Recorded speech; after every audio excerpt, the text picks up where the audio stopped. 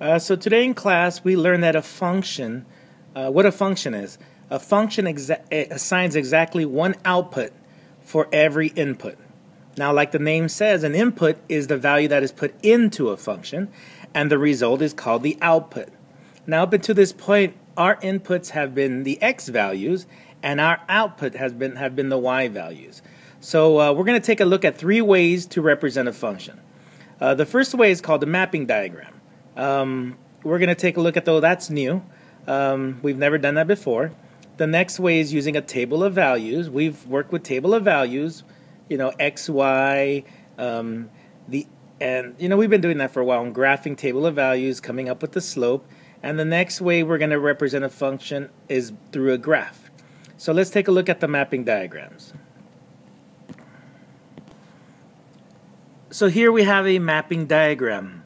A mapping diagram is used to represent relationships between the inputs and the output values. Now, how do we know if which mapping diagram represents a function? Well, we got to take a look at each input value and make sure that it is only paired with one output. And if that is the case, it is a function. So let's take a look at example A. If you look at example A, we have the 4, and the 4 is paired with the 4, but it's also paired with the 10. So, again, if each input value is paired with only one output, it is a function. But here, because the 4 is paired more than one output, this is not a function. So this is not a function. So let's take a look at the second one. Here we got the -1, it is paired with 0. It's only paired with one output. 11 is paired with -2, only one output. -5 is paired with 7, and 9 is paired with -3. So in the example B, every input is only paired with one output. So the one that is a function is B. So this right here is a function.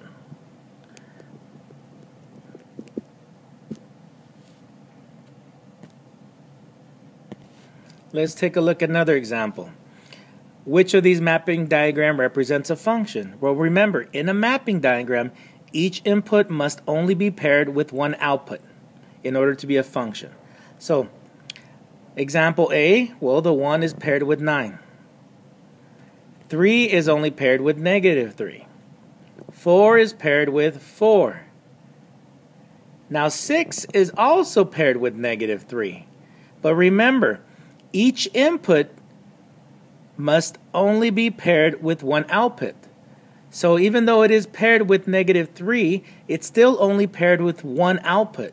So that looks like a function, and it is a function. But let's take a look at the next example, part B. Well, the input 10 is paired with +3, only one output. -5 is paired with +3, only one output. But here you can see that 7 is paired with -2, and 7 is paired with 1. Because it's paired with more than one output, it is not a function. So the function is going to be A. That's your function right there. Let's take a look at another example. Again, which one of these mapping diagrams represents a function? Remember, in a mapping diagram, each input value must only be paired with one output to be a function. So, the 2 is paired with 1. Only one output. The input 1 is paired with one output 2.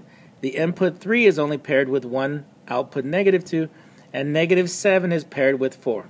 So that looks like a function, but let's take a look at at number B.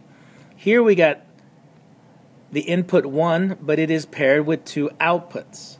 Because of that, B is not a function. So the one that represents, the mapping diagram that represents a function is mapping diagram A, and that's a function. Okay? I'm going to go ahead and give you guys a couple seconds to take a look at this example and see if you can come up with the function. Now remember, each input value must only be paired with one output. Okay, well, take a look at A. Is A paired with only one output? Well, I'm going to go ahead and use the highlighter and show you guys that -1 input is paired with the 2 output, 3 is paired with 3, 2 is paired with 7, and that 2 is paired with 0. Now, we have 2 2s. So, is it paired with one unique output? Well, they try to trick you guys here. If you look at the 2s, they listed it twice. So the positive 2 is actually paired with 2. It's paired with negatives. Oops. It's paired with 7, and it's paired with 0. So A is not a function. It is not a function. So let's take a look at example B. We got -1 is paired with 0. Positive 1 is paired with 0. 0 is paired with 0. And 2 is paired with the output 2. So since each input is paired with only one output, B is your function. And sometimes they'll try to trick you, just like they try to trick you there. All right, let's take a look at another example. But this example is going to be a table. Now, when looking at a table, again, you want to make sure that each input is only paired with one output. So, the 3 is paired with 0. 4 is paired with 7. 5 is paired with 10. But here we have another 4. And that 4 is paired with 14. So we have 2 4s, and they're paired with 2 outputs. Now because of that, this is not a function, because each input is not paired with only one output. So it's very similar to the mapping diagram. As a matter of fact, some people like to redraw tables as mapping diagrams. So let's take a look at another table.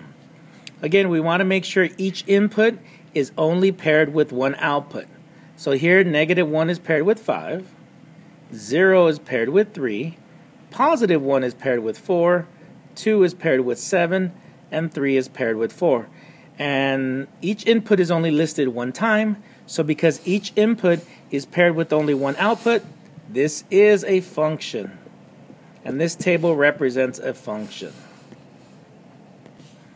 So far we've taken a look at a mapping diagram and a table of values. Now let's take a look at a graph. Now, a graph, in order to tell if a graph is a function, it's got to pass something called the vertical line test. And the vertical line is a line that runs up and down parallel. Up and down like a vertical leap is how high you jump. And so let's take a look at these examples. So in order to pass a vertical line test, any graph must only pass through that vertical line that you draw one time. So if you take a look at number 1, the red is the vertical line. And on the graph, which is a curve, let me change colors, you can see that it only touches. Oops, I'm having issues here. It only touches the graph at one point. And in this case, it'll be right there. So because that graph only touches that vertical line one time, it is considered a function. Let's take a look at number 2. We got our red vertical line, and it intersects that graph. It touches that graph just in one spot. Let me change colors here because it's hard to see. Okay. So it touches the graph and that green blotch right there. And so because the vertical line only touches the graph at one spot, it passes the vertical line test. So it is a function. Now number 3, you can't really see, but there is a line. You'll see the arrows.